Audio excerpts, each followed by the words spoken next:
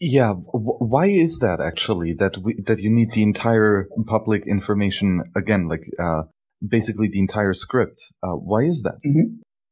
Yeah, so in order to spend from Bitcoin address, you need to provide not only the signatures, you need to provide the entire script for the transaction.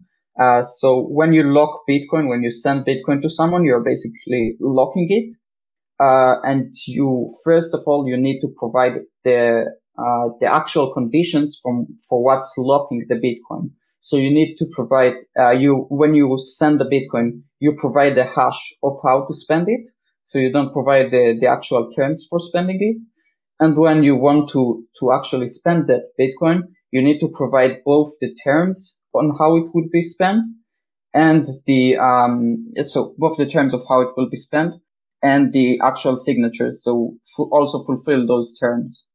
So the terms are basically the public information, are the all the keys that can sign the transaction. If we're talking about multisig, it's just all the keys that are signing the transaction on the public keys.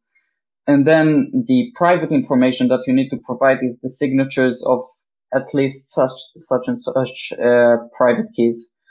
But the co-signers list, so the list of those who can sign the transaction, you need to provide all of them because you need to provide the entire